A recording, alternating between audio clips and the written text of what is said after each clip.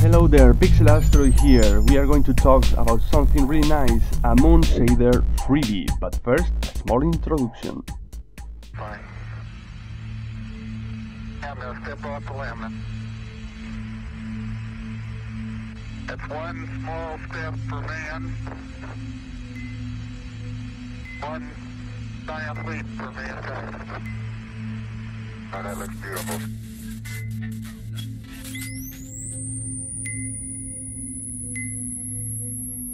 Okay, I'm back. Not bad for a procedural shader made inside Blender without any textures, any external resource, only nodes inside Blender. Don't worry about the video in the background, because we are going to talk deep in a few seconds about all the options and things you can do with the procedural shader. You can stick to make your own moon, or go beyond the moon and make your own planet, whatever you like, and we are going to check it out right now. So here we are with the node setup that I divided in 3 separate control rooms, like this small surface patch control room where you can modify or tweak the small details on the surface of the moon using the color ramp sliders. Quite simple indeed. Next we have the big surface control room. As you guess, you can control, I think, the main aspect of the moon, the big landmarks. Here you can define if you want a more peaky moon or a more flattened terrain. Lastly, we have the crater control room, where you can play with the crater configuration and variation. Right now it's not perfect, I still need to work on the random seed, but maybe I can give you an idea, maybe duplicating the crater control room twice, so you can define them in 2 different rooms, or even 3, that's the magic of the procedural shader. What about adding ice or water? Maybe you want to give that special touch to your own moon. Are you bored of the gray of the surface of the moon?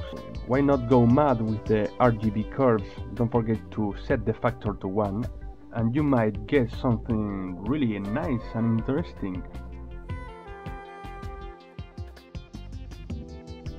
Okay guys, this is everything about this moon shader. You can now proceed to the video description down below and click on the link to download this awesome moon shader.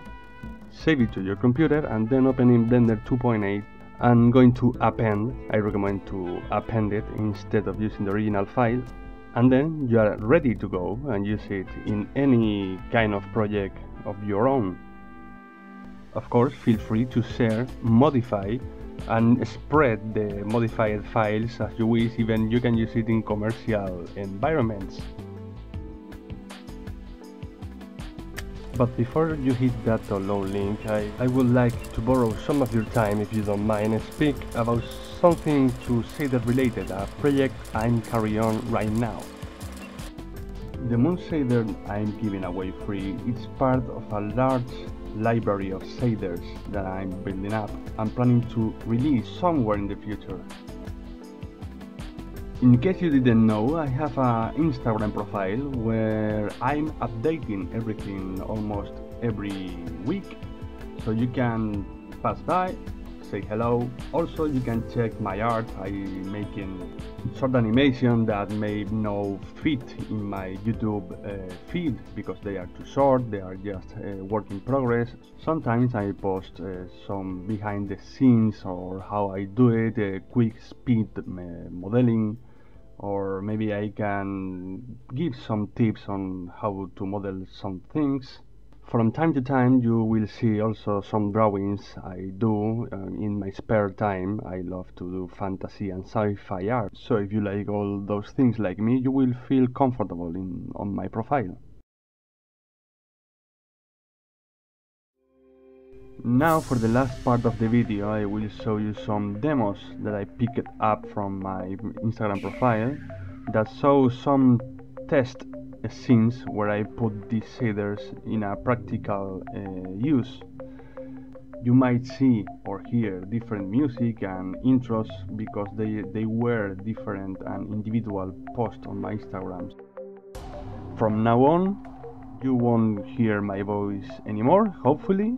And the only thing I have to say is thanks for watching. Enjoy, and if you like what I'm doing right now with this project, don't forget to subscribe.